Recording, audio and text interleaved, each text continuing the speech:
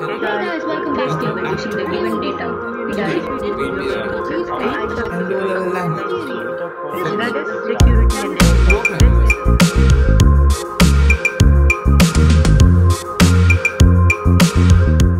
and If you're new here, this channel is all about educative stuff. So don't forget to subscribe, hit that notification bell and smash that like button for instant updates. Hey guys, welcome back to Code 4. Today we'll be doing binary system in hexadecimals from IGCSE Computerscience theory. This video is based on the Cambridge endorsed book. So let's get started.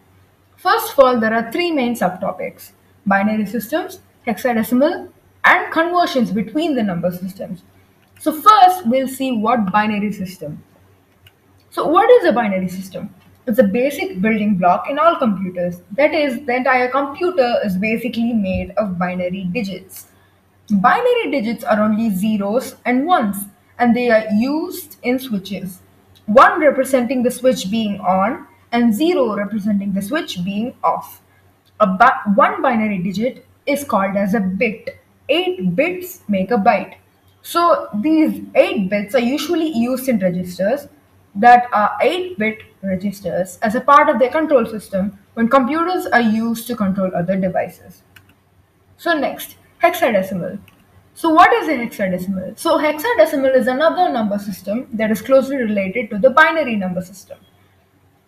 Unlike binary, which has a base of 2, hexadecimal, which has a base of 16, which means it has 16 different digits.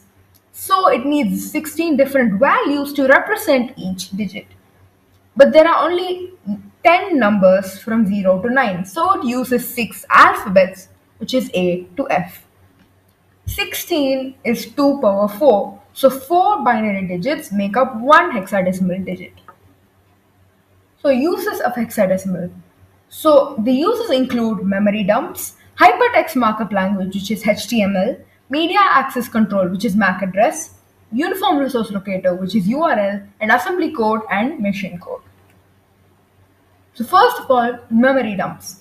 So they used to hold the contents of a computer memory that have the key to solve problems. So basically they have the solutions. This is basically used when developing new software or when trying to trace errors in programs. A memory dump is when memory contents are output to a printer or a monitor. So next, hypertext markup language, which is HTML. This is used when writing and developing web pages. This is not a programming language, but a markup language. It's used for processing, definition, and presentation of text. They use tags to bracket pieces of code. Something in between a tag and a tag with a slash is considered defined. HTML color codes are used to represent colors of texts on the screen. So basically, they have a HTML code for different intensities of red, green, and blue, which are the primary colors. So next is media access control, which is MAC address. So this is a number which uniquely identifies a device on the internet or on a network. So this refers to the NIC card, which is the network interface card, which is inside the device. MAC address changes very rarely, so the device can be identified from wherever it is. The first half of the MAC address is the identity number of the manufacturer, and the second half is the serial number of the device. So the hexadecimal that is used to represent the MAC address has some alphabets in it, and these alphabets are sometimes in lowercase. There are two types of MAC addresses, UAA and LAA. UAA is universally administered MAC address that is set by the manufacturer and is most common. LAA is locally administered MAC address, which is changed to this format from UAA by the person. So why do people change UAA to LAA? So sometimes some software on mainframe systems need MAC addresses to be in a specific format. So they may correct the format so that it fits the requirements. Sometimes the particular format needs to be there for MAC addresses to bypass a particular type of router or firewall as well. And is also used to get past some types of network restrictions. Next, assembly language and machine code. So basically, assembly language and machine code are low-level languages that are used by software developers. So instead of binary, they use hexadecimal here because it's faster, easier, and less error-prone to write a code. Conversions between the number systems. So first, let's see a conversion from binary to denary. Denary is a number system with a base of 10, while binary is a number system with a base of 2. So let's take an example. How about 1101 0001? So this number is in binary and we have to convert it to denary.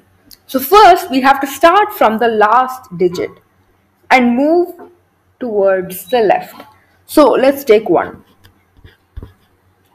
We have to multiply 1 into 2 power 0 first. We have to start with 2 power 0 and then keep increasing the power by 1.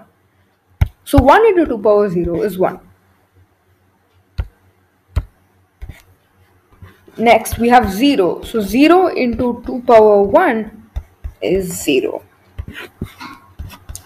0 into 2 power 2 is also 0. 0 into 2 power 3 is also 0.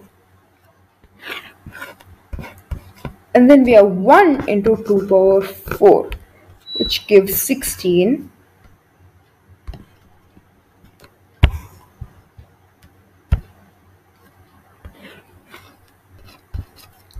And then 0 into 2 power 5, which gives 0. And then 1 into 2 power 6, which gives 64. And 1 into 2 power 7, which gives 128. So now we have to add up all the values we got over here, which gives us a total of 209. This is a denary value that represents this binary value. So next, let's do denary to binary. This is the opposite of what we did before. So let's take the same number that we got before. We got 209. So now we'll be able to check if we got the same answer as before. So here we have to divide it by 2. We have to do L division. We have to continuously divide it by 2, where we write the remainder on the right hand side. So this gives us 104 with a remainder of 1. This gives us 52 with a remainder of 0. This gives us 26 with a remainder of 0. This gives us 13 with a remainder of 0. This gives us 6 with a remainder of 1. This gives us 3 with a remainder of 0.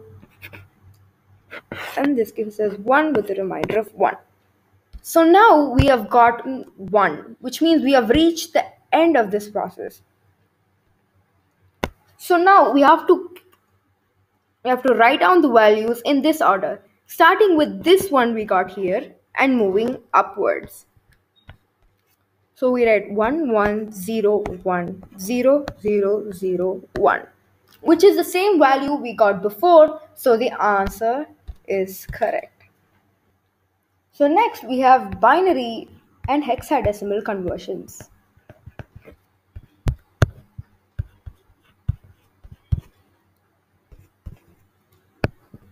Okay, so there is a very easy method to do this.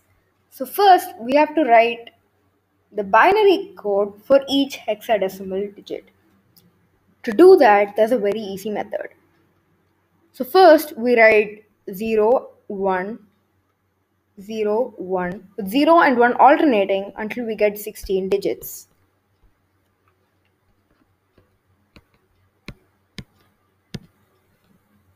Okay. Next, on the previous column, we have to write 2 zeros and 2 ones. So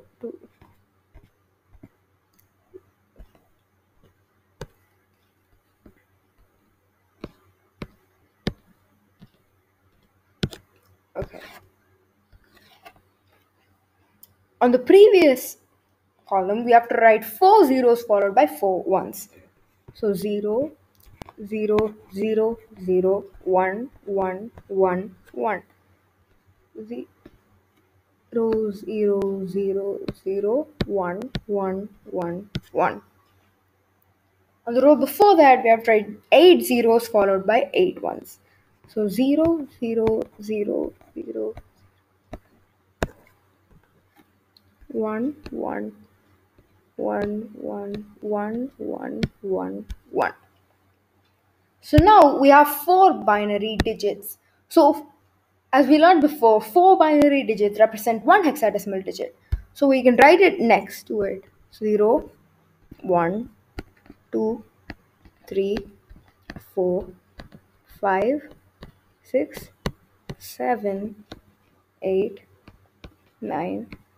Here it becomes 10, which is not a digit. So we write A, B, C, D, E, and F. So as you may have understood, this is the binary code that represents 0 in hexadecimal. So now we can carry out calculations using this. So first, let's try calculating from binary to hexadecimal. Let's take this number 0, 1, 1, 0, 0, 1, 1, 1, 1, 0, 0, 1, 0, 1. So first we have to divide it into groups of 4 digits. So it's easier for us to calculate. We have to start from the last digit. So this is one group, this is one group, this is one group, and here we have only 2 digits. So when a case like this comes, we can add 2 zeros previously. So now we have to check for this here. So 0, 1, 0, 1 is 5. 1, 1, 1, 0 is E. 1, 0, 0, 1 is 9. And 0, 0, 0, 1 is 1. So this binary digit gives a hexadecimal value of 19E5. So next, let's try calculating from hexadecimal to binary.